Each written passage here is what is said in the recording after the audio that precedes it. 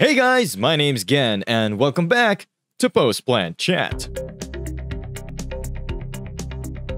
The Valorant Champions group stage has finished, and it's time to give a little recap to our SEA boys with not only one or two, but three representatives from SEA: X10 Crit, Team Secret, and Full Sense. Riot made sure none of the regions fight off against each other in the group stages, and boy did our SEA team start off shaky. The land jitters may have still been present as each team lost their first games. Let's talk about Group D, where Full Sense was playing.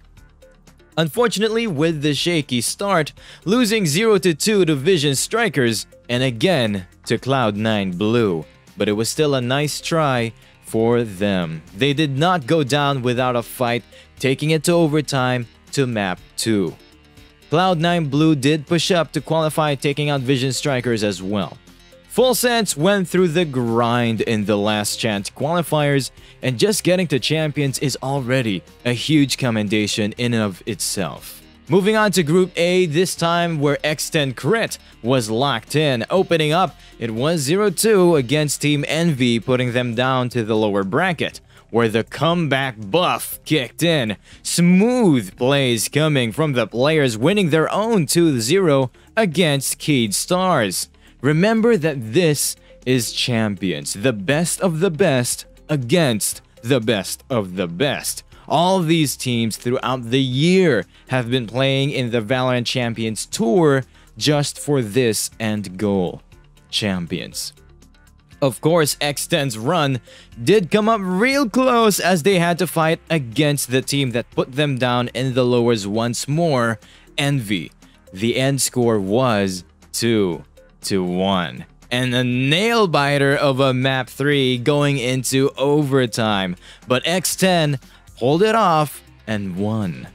Heading over to Group C, where Team Secret makes their debut, and what a start for them playing against the current top of the food chain, Gambit Esports. They traded 13 6s with each other, but let's pretend, for the sake of SEA, that map 2 never happened, and let us commend Gambit Esports for making that happen in Champions.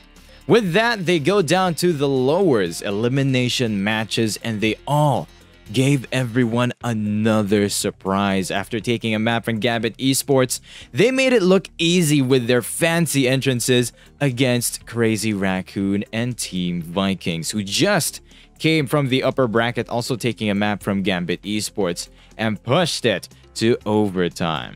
But Team Secret, whatever secret they're hiding, they're going to have to keep at it in the playoffs. Alongside X10 Crit, congratulations to our teams for making it all the way here. But the pressure has just started for everyone in Champions.